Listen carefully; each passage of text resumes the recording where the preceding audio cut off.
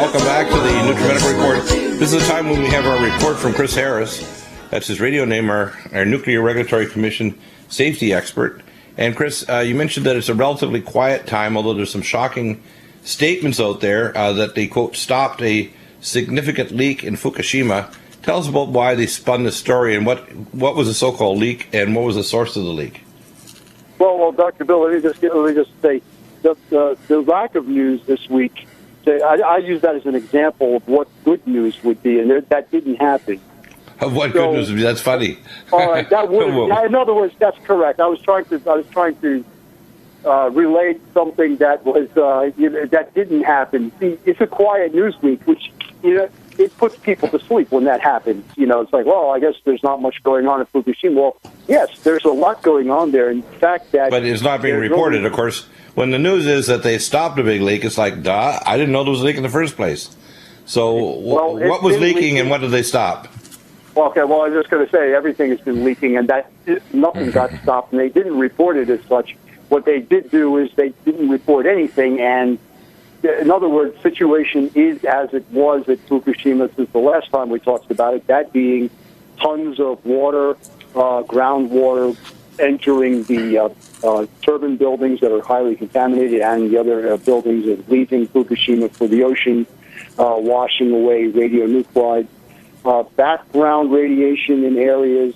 See, this was all actual news right here. Background radiations are still high in areas surrounding Fukushima, close to 2 millirem in some areas.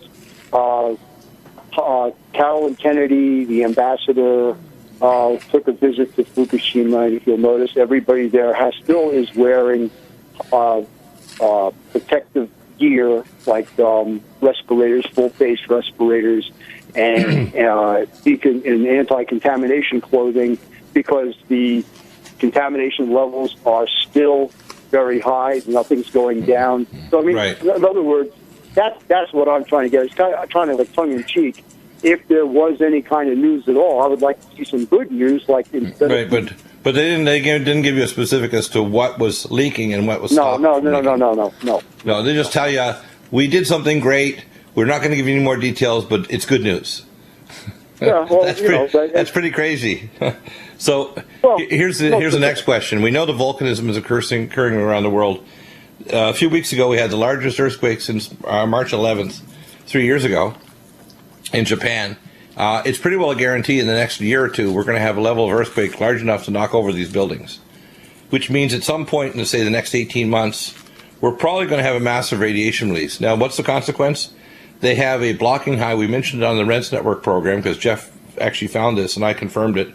We've had weathermen on, including meteorologist pilots, that have confirmed that there's a blocking high out in the Pacific to prevent any storm systems moving from the North Pacific, where most of the water that comes to the west coast of the United States and Canada comes from, which is why we're having such a horrible drought. Yesterday, literally, you could sit, we were at 1,200 feet, in every direction, around 30 miles around us, there was a fire. There were 9 fires going. Somebody's probably an arsonist, according to the fire marshal, setting them, but the ground is like tinder. It's so dry, it's like a cracker here. It's crazy. And the temperatures today are well over 100 degrees, but it's not just the temperature. It's the humidity level is insanely low for a coastal area. And the weather systems are moving air from the desert over here, because we have desert air, because the systems are being blocked from the North Pacific. Now, why is that significant? Because when massive radiation release happens, they're not going to just be able to block it with blocking weather systems. It means that people are going to start getting acutely sick, and they may not directly link it. Their doctors are not trained in toxicology, immunology, or these kind of very silent killers. For example, you'll see more people get atrial fibrillation, chronic fatigue, myopathies, myofascial pain syndromes, all kinds of things that'll be nondescript. People getting much more allergic because charged particles attach to allergens, these hot fleas, and they make the allergen particle in the air far more allergenic. So it's going to be subtle, but people are going to start getting acute on chronic radiation sickness. Now, they're panicking because they know if you have 320 million Americans that suddenly realize that they've been duped and the government's doing nothing but actually preparing them to die from chronic accumulative long-acting radioisotopes like strontium-90 and cesium-137, Obama and his administration, the IAEA, the Nuclear Regulatory Commission, are doing zip. They're basically saying, we don't care if the population in America gets as sick as the Japanese, where their birth rate is 0. We don't care if people have 12-year-olds dying of cardiac arrests from cardiac arrhythmias from cesium-137. We don't care if people end up becoming lobotomized zombies caused by radiation sickness. We don't care if people get bloody diarrhea, bloating, or their immune system failures to get acute leukemia or aplastic anemia or autoimmune disease. We don't give a rat's behind. That's what the governments are saying by their inaction. And I think that they basically, Agenda 21, world population reduction, this is an active, not a passive process, and Fukushima is just a start, because a major quake is not just going to hit Fukushima in northern Japan, it's going to hit 5 other sites that are likely to go down that are already structurally damaged.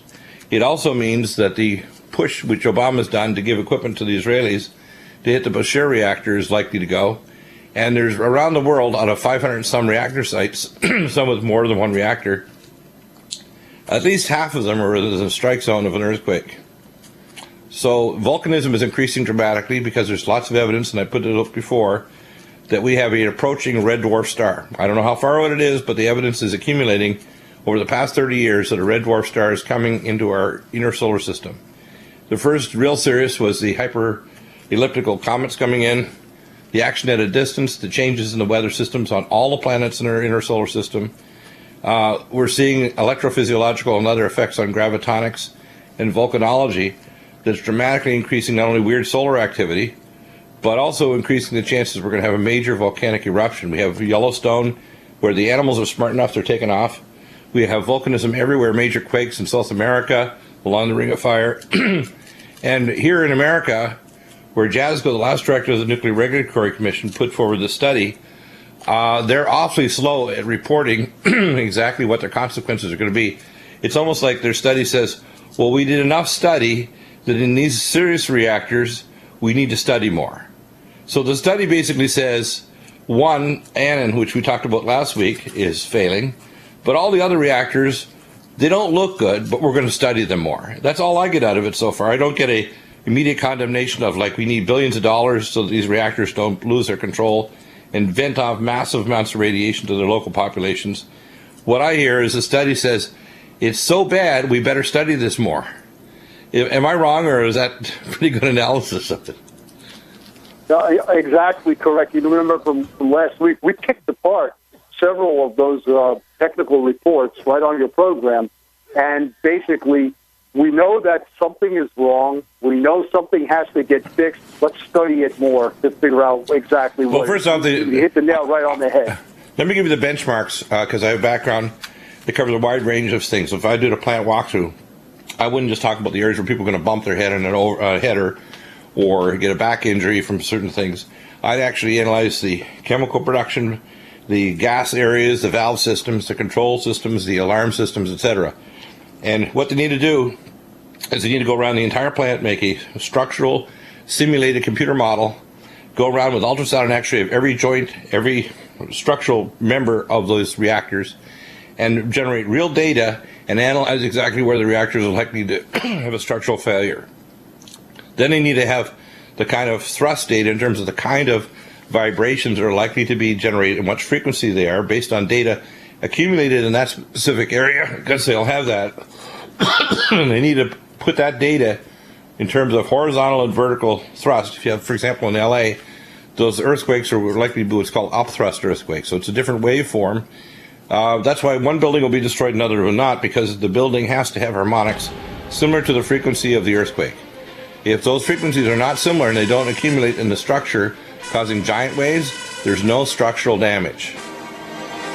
So they can figure this out with computer modeling, and that they don't need to do more studies. They need to gather data and model it. Then they come up with a very quick answer of what needs to be done and where they need to structurally reinforce the structure not to break down.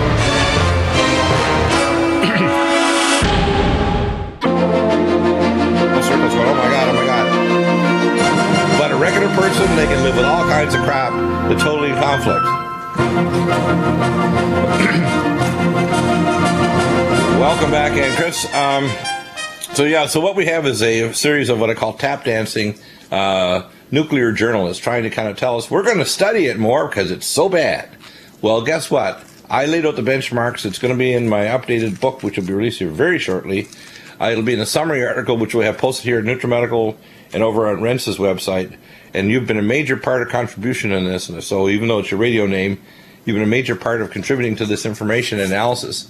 And as I say, the tagline for the show, if there's only one thing to remember, is ask better questions. Because if you don't ask better questions, you're not going to own the truth. And if you don't own the truth, you're not going to do anything about it. You cannot listen to the pundits on the news media, the IAEA, the Nuclear Regulatory Commission, because there are all kinds of forces trying to tell them that, I don't say that now. Even Arnie Gunderson, you can see him toning down things to say, well, it's not that bad. It's this or that. I'm thinking, no, people need to know the whole truth. This is an extinction level event that over time, not only what's going on in Fukushima, but at other nuclear sites around the world with major earthquakes, that we could have, or even just with a power blackout. Let's say you got a great CME off the sun or a red dwarf star, which generates a CME hundreds of times more powerful than the sun can. You could have an extinction level event occur with just the nuclear reactors blowing all over the planet, just because they don't have backup power. If the New Madrid fault system happened, there's at least 25 reactor sites that all have these old-style reactors that immediately are going to go into default and will not be able to maintain containment, period. So we're not just talking about Fukushima. We're talking about the southeastern United States becoming a radioactive dead zone.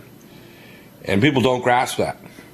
They don't understand just how stupid and how incompetent our government is. Our president, our Congress, and our Senate, I talked to these morons, and I worked with the people at the FBI and CDC. These people take stupidity to an Olympic level, along with evil. And we need to call it out straight to say, look, there's an IQ gap of about 30 points between the public and the so-called rulers and the bureaucrats that rule us. They're dangerous, stupid, conflicted, corrupted, and have walking around with all kinds of cognitive dissonance. You can't just play with these issues and have a sharp pencil. So, Chris, where the heck do you think this is going? Because I really see disaster. I see radiation sickness that doctors won't recognize, that it's going to start really hitting people in the next years. We have the snowy owls dying along the coast. We have accumulation of pine needles. We have dead sea lions. We have shrinkage of their brains. We have stress and algae that are causing increased domoic acid. It's not just ultraviolet light. It's radiation stress from Fukushima, accumulated bio levels of cesium-137, strontium-90, plutonium, etc.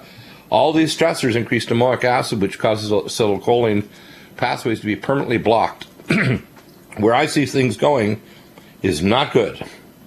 I see increasing release of radiation from Fukushima that's going to further damage the ozone layer, further cause major ground-level ultraviolet light. And by the way, one of the theses, and I mentioned multi causes for the loss of the bees are being lost because the geomagnetic field of the Earth is disrupted. The ultraviolet light's burning their eyes out, so they're going blind.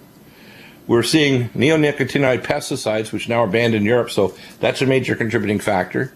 We see the overgrowth of mites and other pathogens which produce mycotoxins.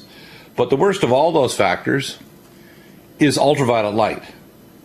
And it's caused by things like Fukushima. And after Fukushima blew, the amount of radiation getting to ground level was dramatically higher. So if you don't wear good protective eyewear, or if you're a surfer and you go out in the oceans, you're going to get at least a pterygium, which is growth across your central visual axis, or you're going to get retinal damage, or you're going to come down with skin cancer, or any one of the combination of the above. And if you don't listen to me, because I'm an expert on these areas, you're going to suffer. So you need to take notice now. You're not going to hear this in other shows on this network or elsewhere, except through me. And the reason why I say this is because I have the expertise and the guts to stand up and say, this is what's happening, and we know the scientific facts that we can solve it, but they don't want to. That, to me, is a monumental crime of omission, that we're not doing anything to intervene. Chris, where do you think this is going? Because I see Fukushima as an example and are kind of whitewashing the JASCO reports and saying we need to study this more.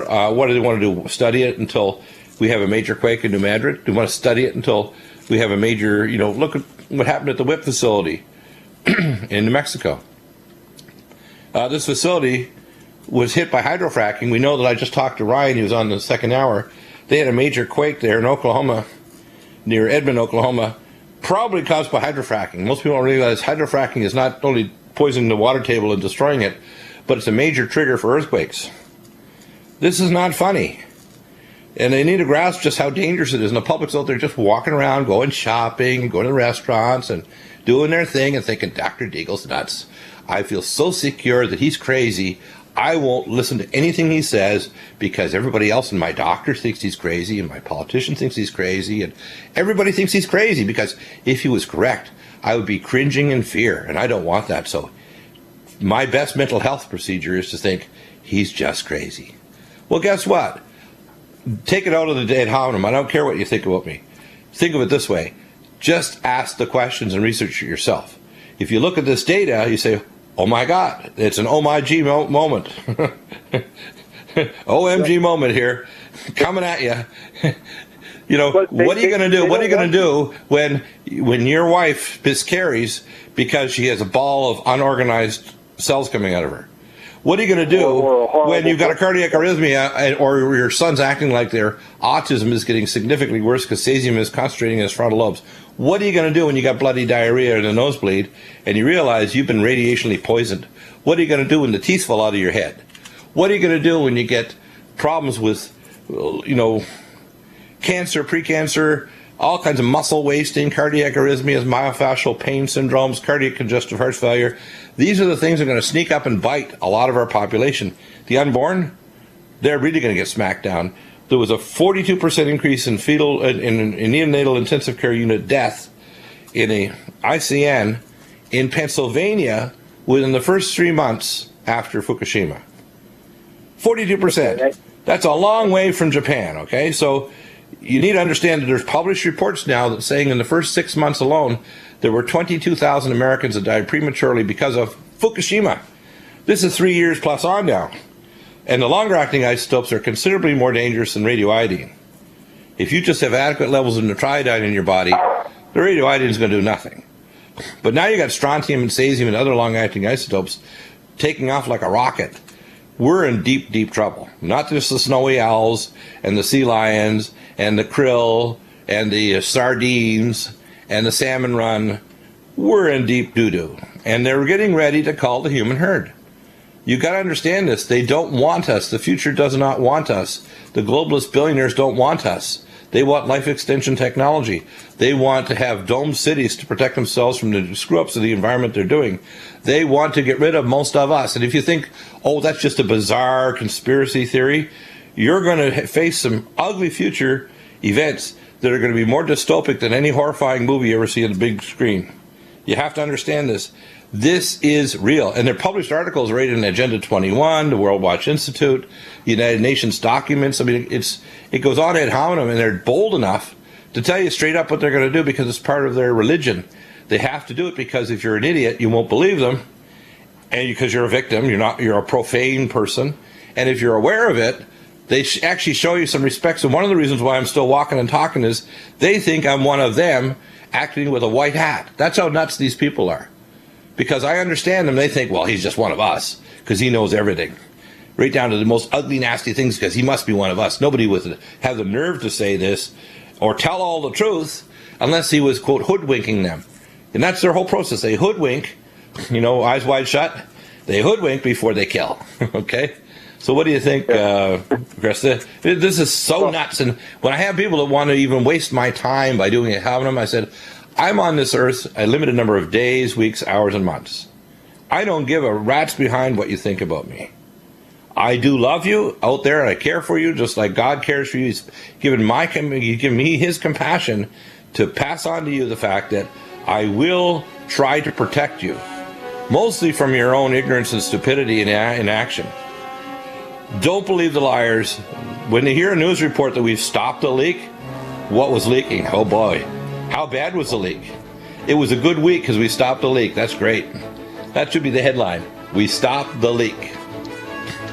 We're not going to stop asking questions. We're not going to stop entertaining all the issues involved, and we're still not going to stop digging, no matter, even if they did punish Fukushima Diaries by removing their PayPal account this week because he was getting too close to the truth.